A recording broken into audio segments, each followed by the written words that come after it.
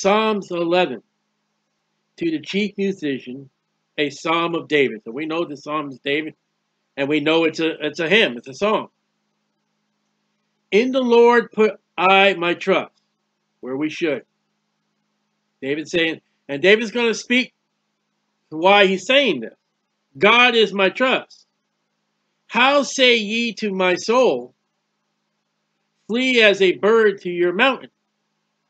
And we're going to assume that this is a time that King Saul is chasing David, or one of David's enemies, and the word has come to David, get to the mountains, flee. The enemy's coming. And David's response, the response is first, I trust in God. Why would I flee? And yet there are times when David did flee.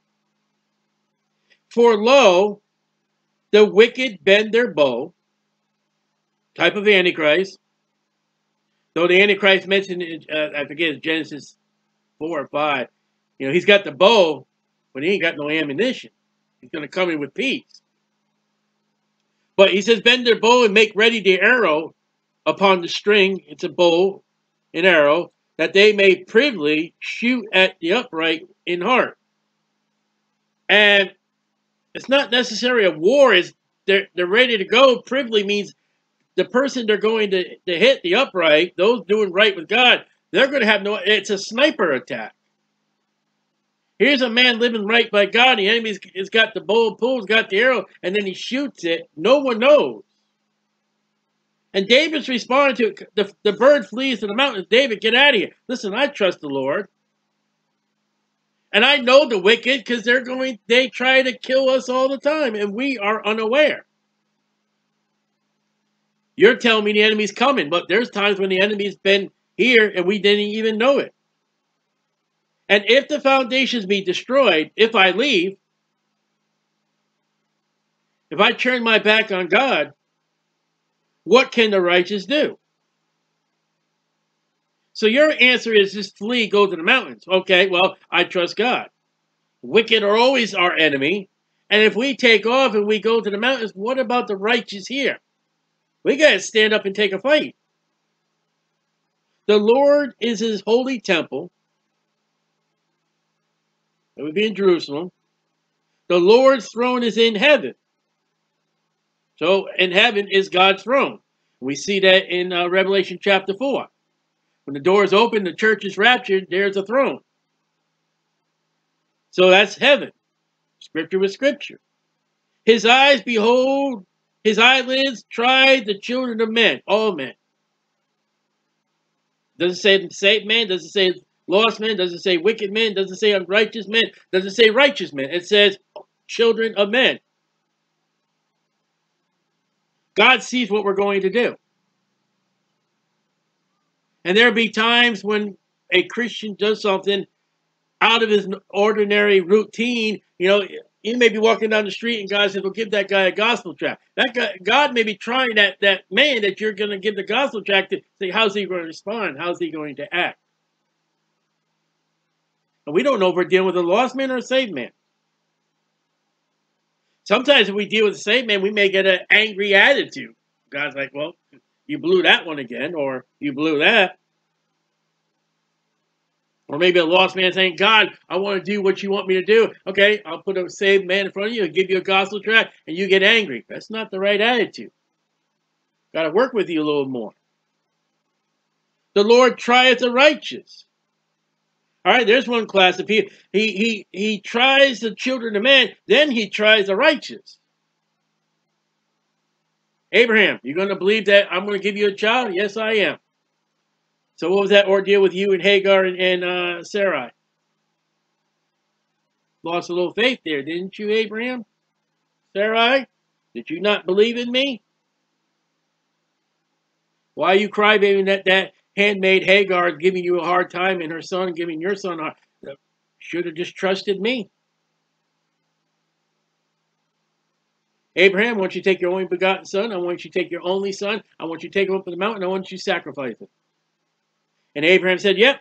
And he tells the two men, I'm going up to the mountain and we will come back. We? Who? The mouse in his pocket? Absolutely not. Abraham and his son Isaac were coming back. Isaac believed in the resurrection. So there are things that God will try.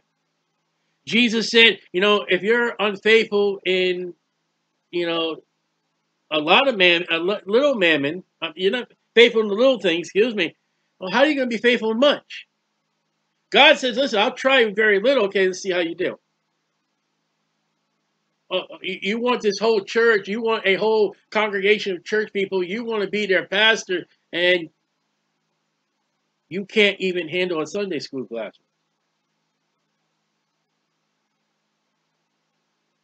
You want to be this world greatest soul winner. You want to go and be a missionary to the world. And your next door neighbor doesn't know anything about Jesus Christ.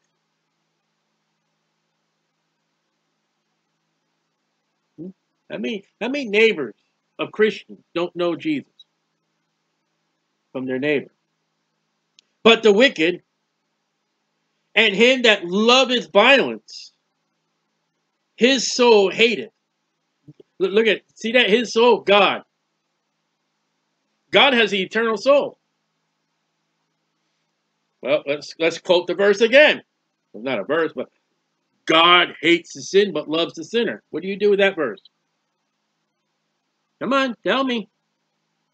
You got the wicked and you got the one that loveth violence. His soul God hateth. Oh, I don't read the Old Testament. Oh, okay. There it is. God hates. There's a holy and righteous hate. The Bible says for us to hate sin. When you look at Christians today, that's anything but. They love their sin. Upon the wicked, now this is tribulation. Watch. If you read the book of Revelation, upon the wicked, that'd be the Antichrist, he shall rain snares of fire. He shall rain snares, that's traps, nets, pits. We trap animals and men. Fire and brimstone. Well, that was Sodom and Gomorrah. God was angry and hated them. That's going to happen. There's one, I think it was an asteroid, something like that. I forget what it says. It's called wormwood. It's going to come and crash in the earth, make the waters bitter. Then there's one time in the tribulation, there's hail the size of a talent knocking people in the head. A terrible tempest. There's some storms in the tribulation period. So this, David says, also jumps all the way into the tribulation period. This shall be the portion of their cup. Now that cup, when you got a cup like this, it's not literal filled with drink. You got a cup like this. This is a cup of judgment. And there's times in the tribulation period, this stuff is going to happen and it's going to be no death. One point he says they're going to seek death and they're not going to find death. Now this is very important when we study this type of cup. Because when you see Jesus in the garden and he's praying to the Father, he says, let this cup pass. There are morons and idiots with doctorates and PhDs that say, oh, he's praying to God that death will not happen. Absolutely correctly not. When he told his disciples, take this cup is the blood of the New Testament. What is the blood of Jesus Christ? It cleanses from all sins. What is the cup that Jesus is praying God? Jesus is not afraid of death. He knows in 3 days and 3 nights he's coming out victorious. He's coming out, he's going to conquer it. He's going to have the keys of death and hell. Why would he be afraid of death?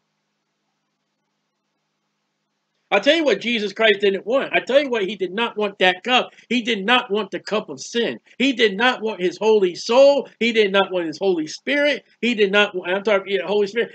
He did not want his holy flesh. He didn't want his holy life. He did not want his attribute of being holy and righteous. He didn't want to be the God part of him. He didn't want to have anything to do with that sin. He didn't want to take on the sins of mankind. That's the cup. Oh, Father, wait a minute. You and I have been dwelling in heaven for all eternity. And you know what? Of all the patriarchs that we saw, you and I have never cried at a funeral like I cried at Lazarus' funeral. Now, let me tell you something, Father, about this sin. It is vile and it's wicked. And when you talk about, Father, when you came down with those angels that we read today as a family, and they came into Sodom and Gomorrah, and they saw the sexual morality, and it is a vile, wicked sin of sexual morality that men want to have sex with men. That's abomination, God said. But when Jesus said, you know what, Father, I've seen adultery, I see sodomy, I've seen people steal. I've seen people kill. I see people who want to kill me. I see people who didn't want the truth. I see people who didn't want to have anything to do with you. I've seen people who are taking the name of the Lord in vain. I've seen them violate the Sabbath. And Father, I am holy. And we have told people, be ye holy, for I am holy. That moment, I take that cup of sin. And that cup of sin is every single filthy sin that man has done, as far as the little sin, as big as the big sin. The judgment of God upon sin. Jesus, like, I'd rather not have that. Not the death. He said, nevertheless, thy will, Father, will be done. I will take the sin. When the holy and righteous Jesus, who the Jehovah's Witnesses say is not God and he is God, when he looks at that cup and he's filled with the filth of man, that is going to violate my holiness. For a moment in time, the holy and righteous God, Jesus Christ, he's going to be viled with sin. I got this right here. For he has made him to be sin for us. There's that cup. Who knew no sin. He has made him to be sin for us who knew no sin, that we may have the righteousness of God in him. That moment of time when Jesus is on that cross and all the filthiness of man poured out on the holy, right? And I'm not misquoting the scriptures. I just said that moment that the sinless Christ, the sinless God, made him to be sin. Jesus Christ, all the filthiness of sin, that's that cup. And that's the cup that I believe in the Lord Jesus Christ and I became saved and I won't get the wrath of God. And as far as a born-again, Bible-believing Christian, and I'm saved and I know it, the worst thing I can do if I get sin and I die or I get raptured out of here is I'm going to get wood, hay, or stubble. It's going to turn to ashes and suffer loss. Babylon has a cup and it's filled to the brim. It's overflowing of the filth and the rottenness of that church. The cup that Sodom and Gomorrah filled up with all the wickedness and filth of sin. And finally, God got the point. He saw that cup overthrown. We got to go down there. We got to do something. Every nation has a cup. Now, I'm not going to go through. I think every Christian has a cup. And what's great about if there's a Christian cup, and I don't know, is we fill that thing up with sin. And if we say, Lord Jesus, forgive us the sins, we name them out, and we seriously confess our sins. The Bible says he's faithful and just to forgive us our sins and cleanse us from all righteousness. Takes that cup and just pours it out. Okay, refill. I don't want you to refill it, but you're going to. And one of those sins that could fill that cup over the brim, that even says in Scripture, if you take the Lord's Supper unwillingly and you take it, without no due regard, one of the things is Paul says you sleep. That's death. The wages of sin is death. A Christian could commit so many sins that cup gets, that's it. I'll tell you how we clean that cup out. With the blood, sir? Nope. Death. And when the cup gets full, the wages of sin is death. Happens for nations, happens for people. Boom, that's it. You're dead. You're gone. He says that the wicked, the Antichrist, has a cup. What's that cup? We know exactly what that cup is. 7 years. You realize how many years the cup the devil has? Ever since he went after Eve in the garden? I don't know how many years it's been. I'm not going to rely on our calendars on that, because our calendars are definitely wrong. We're going by a Roman calendar. I guarantee God doesn't go by a Roman calendar. But look how many years and look how much the devil has done with his cup. And that can never be cleansed. And when we talk about Mystery Babylon in the book of Revelation, it says she's got a cup. Realize how long the Catholic Church has practiced the deeds and how many saints they have killed. I mean, true saints. How many times they shut the Bible. How many souls they condemned to hell for all eternity. All the popes and all the teachings and traditions against the Word of God. And you know what? The Catholic Church ain't finished until halfway through the tribulation period. Not all the way near the end of the tribulation period.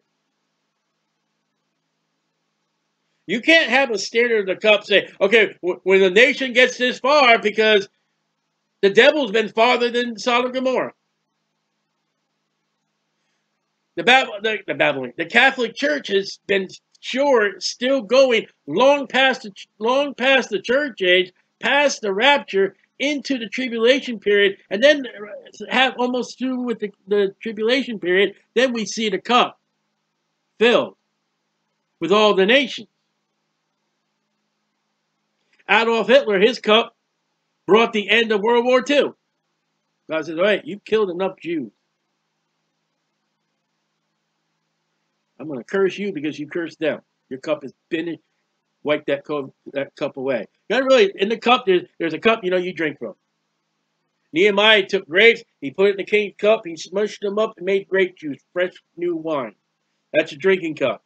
And then there's a cup of the wrath of God. That's what Jesus told the Father. Oh, Lord God, Father, if I can pass that, not death.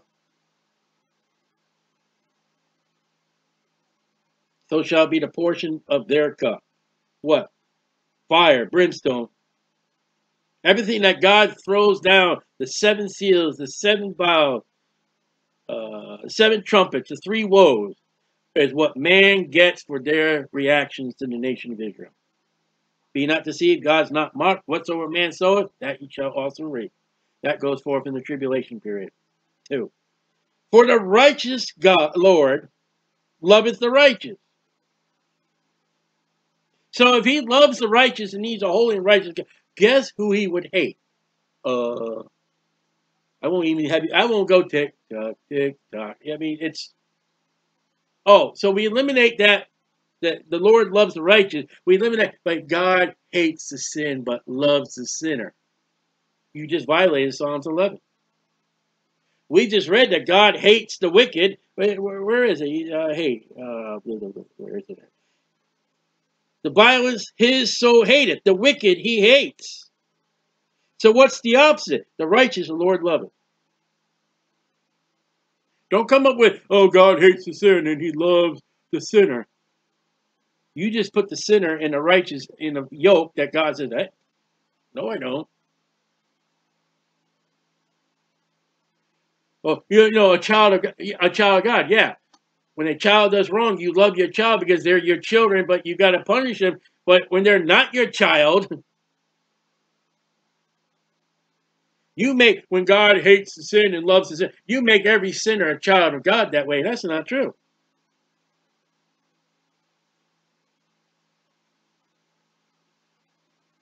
Matthew chapter 12, every idle word shall man give an account thereof. Woe be. His countenance, again, that's his facial expression. Like a man, they just gave him a surprise party. Woo. That moment you're going down the road and you find somebody's coming at you the wrong way and the wrong side of the road. That's a countenance. Oh. Does behold the upright. So, when you're upright, God's watching. We've seen in Psalms 11. Sometimes we say, Lord God, you're not listening. He's listening. He's not answering his time yet. But if you're righteous, you're a child of God. He's watching you. He's also, the Bible says, he's watching the evil too. You got a guy who has all-seeing eyes.